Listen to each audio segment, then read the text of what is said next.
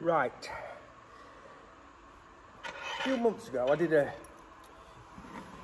a video on these two things, a shanked screw with a shank on and a fully threaded chipboard screw. I wanted to show the difference, that the shanked screw would pull two pieces of wood together easier than a chipboard screw. Now the video got millions and millions of views. I got millions and millions of abusive comments. So people thought I'd staged it and trying to trick people. I don't know why, but I'm going to show you a more in-depth video to show you there is a difference. Now this fully threaded screw, traditionally it'd be called a chipboard screw because it's threaded right up to the head. So it's intended for using when chipboard first came on the scene, probably back in the 1980s. This one, the shanked screw, is intended for timber mainly. So I'm going to show you now the difference. So I've got a prop here. So I've drilled two 4mm holes, as you can see.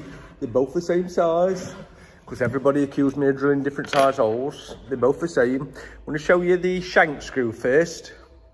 If I go in with the shanked screw, there, did you see that? Now that there is the shank doing its job.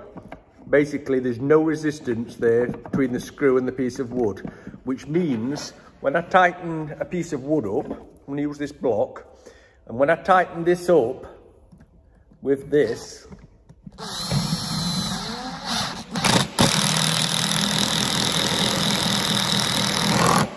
there you see, that's solid. It's really got it, that has. Right. That's the shanked screw. Okay. So that's that one. That screw is hot. This is the chipboard screw. I'm going to show you now the chipboard screw. If I go in with the chipboard screw first in the hole, go all the way up, and if I keep going it will probably pull itself all the way through the wood. So if I go, I'm going to take that screw out now because it won't work otherwise. So take it out and I'm going to hold the piece of wood on again and I'm going to go again. Already it's created a gap. You see that? So it's loose. It's still loose. It won't tighten it up.